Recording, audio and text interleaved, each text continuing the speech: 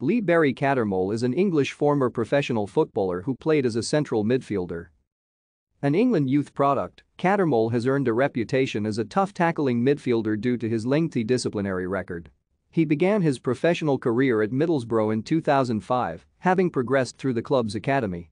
After making his debut for the club in January 2006, he became a regular player and at the age of 18 years and 47 days was the youngest man to captain Middlesbrough, where he made 91 appearances and scored 4 goals. He switched to Wigan Athletic in July 2008. Cattermole quickly became a regular for Wigan, amassing 35 appearances in the 2008-09 season. After attracting interest from other Premier League clubs, he joined Sunderland in August 2009. Despite a few injury problems early in his spell at the club, manager Steve Bruce selected him as captain for the start of the 2010-11 season, a role he would hold for 3 seasons until Paulo Di Canio gave John O'Shea the role prior to the start of the 2013-14 season. Internationally, Cattermole represented England at under-16, under-17, under-18, under-19 and under-21 levels.